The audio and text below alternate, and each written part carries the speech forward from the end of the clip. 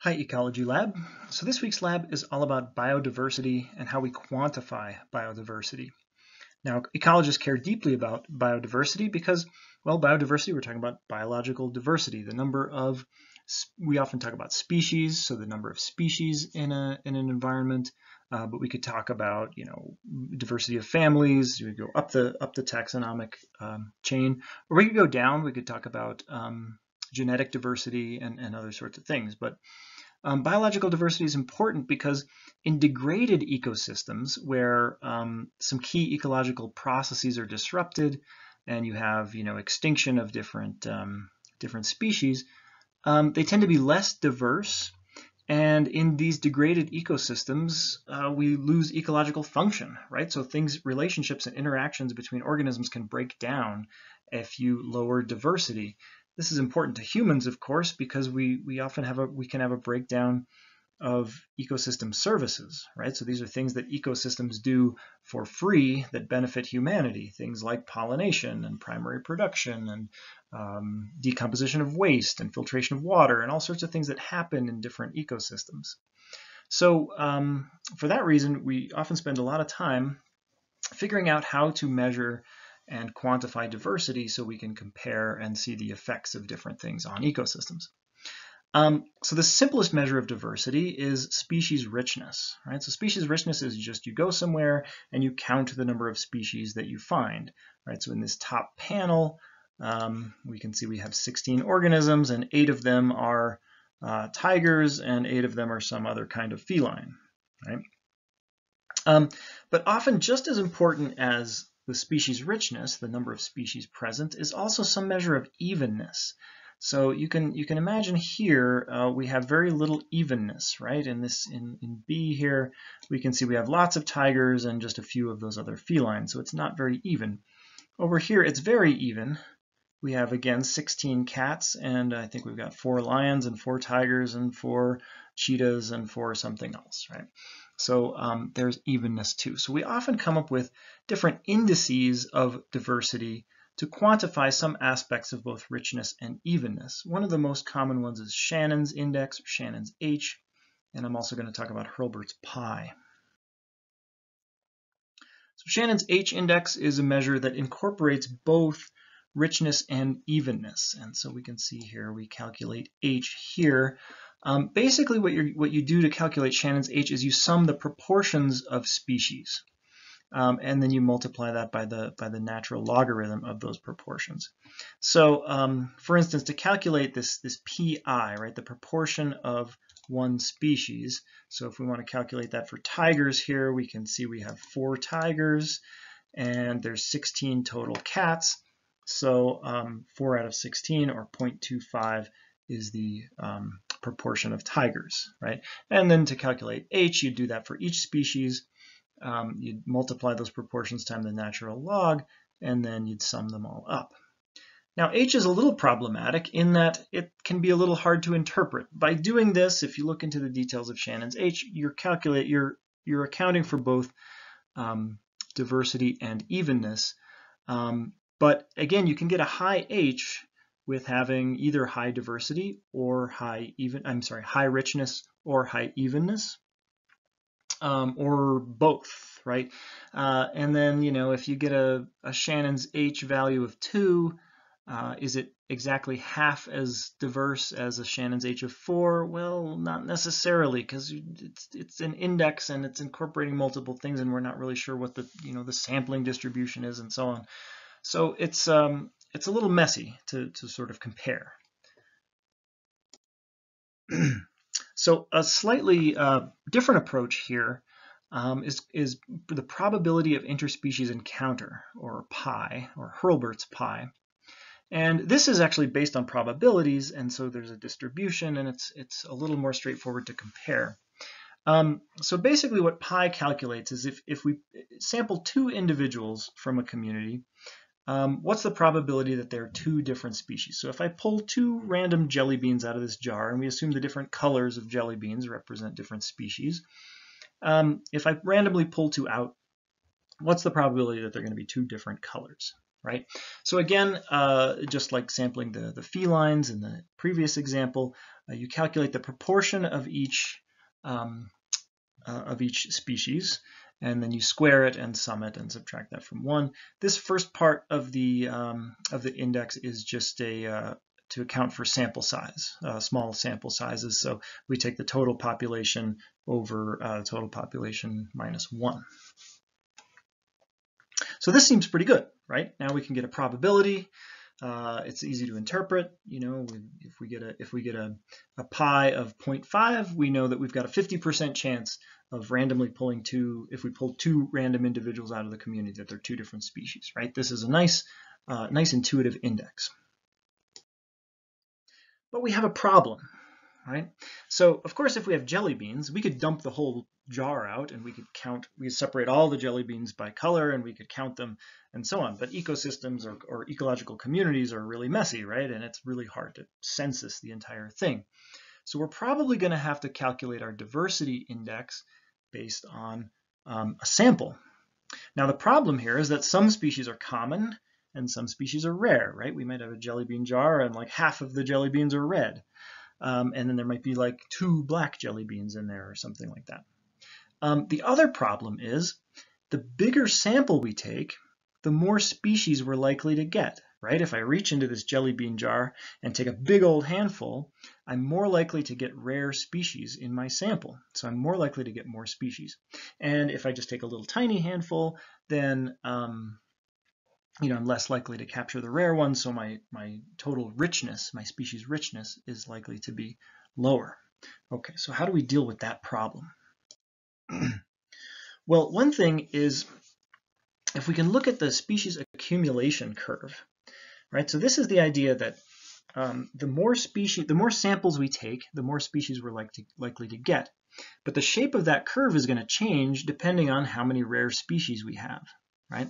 So for instance, in the example here, we've got species accumulation curves for moths and birds in Scotland. And so we see if we sample about 25 birds here, we've got almost all the species that are there. If we keep increasing our sample size, we're only likely to get a couple of more birds, right? The slope of that line levels off pretty quickly. With moths, however, you see the slope of the species accumulation curve keeps growing, and so we might have to sample more than 125 species before the slope levels off, and we can be confident that we've got most of them. So we have to figure out what is the shape of that curve to have some idea of how well we've sampled. So one approach to this is to basically extrapolate. And if we have a sample of a certain size, can we extrapolate the curve and figure out, how steep that curve is or where it's likely to level off? There's many methods to do this. One of them is the Chow-1 index. And so the Chow-1 index says here, the estimated number of species, right? So this is what we're trying to figure out. How many species are in that community if we completely sample it, right? So S sub estimate. And what we do there is we take the number of observations, so the number of species in our sample, right? Observations. And then we add this ratio. And so it's F sub 1 squared over 2F sub 2. And here, F sub 1 is singletons, and F sub 2 is doubletons. And what those are is, if we look here, so we've got a data set here. We've got beetle species is the first column, and then from 2 different sampling sites, from young plantations and old plantations. These are tree plantations. So singletons are species in the sample where we have exactly 1 individual collected, right? So these species are all singletons in this plantation, in this sample site. And doubletons are where you have exactly 2 individuals sampled. So here we see we've got a couple of species where we've got 2, right? So you're looking at your rare species and your ratio of where we just get 1 or 2, because remember, if we take a big sample, we're more likely to get just a couple of those. We're more likely to get some of those rare species. So we're looking at our ratio of rare species and adding it to our observation, and that should tell us, that should give us an estimate of the total sample size if we completely sampled by trying to extrapolate that species accumulation curve. Now there's another way to do this, And that is if we go, instead of extrapolating out the curve, we can maybe go back down the curve. So here's our same data set here, right? Here's our beetle species, and we can see we've got young plantations and old plantations. And we can see the total richness, right? So we've got 31 species in the young plantations and only 9 species in the old plantations. So we might think, you know, well, the first community, young plantations, has more species. But is this valid? Well, maybe not, because you see we've sampled a lot more. We've got 243 individuals in the young plantation sample and only 63 in the old plantations. So maybe the young plantations is really more species rich, or maybe it's just a function of our sample size, right? We don't know if it's actually a meaningful ecological difference or if it's just an artifact of our sampling. So one way we can deal with this problem is we can use this method called rarefaction. So with rarefaction, we're drawing a subsample from the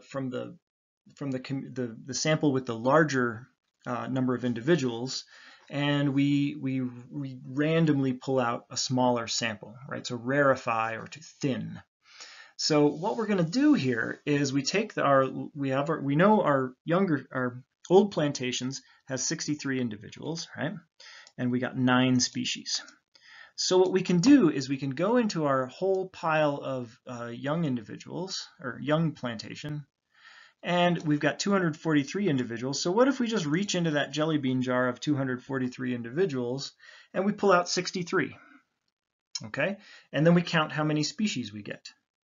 Now, we can not only do that once, but we can do it 100 times. We do it 1,000 times. And we can not only get the number of species, but we can get a mean and a range, right? We can get a whole distribution of samples. Then we can compare that to the old plantations in this case, and see if that difference is meaningful or not. So if we do that, this is the kind of graph we get. So remember our old plantations, remember we had 63 individuals, so that's somewhere around here, and we had 9 species represented. And in our young plantations, we sampled, what did we say, 243 individuals, and we got 31 species, or something like that. Okay, so what we do is we can, at all these points along the curve, we can pull out that number of individuals, and we can see how many species we get. And again, we can do it 100 times, and then we can get a whole range of outcomes. So the light gray line here represents the average, and then the dotted lines represent the 95% confidence limits. So if we look back down the curve here where we have 63 individuals, we see we had 9 species in the old plantation. In the young, when we do it 100 times, we get, you know, between 15 and 20 species. And furthermore, you see that the old plantation isn't even contained within those 95% confidence limits. So we can be pretty sure that that difference is meaningful. That's a pretty big difference. So that's how we do rarefaction. And you can calculate Herberts pi for these, right? So here we calculated pi for the young plantations, and we get 0.88. And for the old plantations, and we get 0.295. Oh, I'm sorry, no, we sum those and we take 1 minus the sum. But anyway, if we calculate pi, we can see that pi for the young plantations is 0.92. So we have a 92% chance that if we pull 2 random beetles out of that sample, that they're going to be 2 different species. And in the old plantations, pi is only 0.7. So we have a 70% chance that if we reach into the old plantation sample, we get 2 different species. What's really interesting too is that pi is related to rarefaction. Pi is actually the slope of the rarefaction curve at its origin. So the slope here would be 0.92 and the slope here would be 0.70. So that's pretty cool. Anyway, so rarefaction is a way to deal with differences in sample size so we can know if our sampling effort is influencing our interpretation of diversity.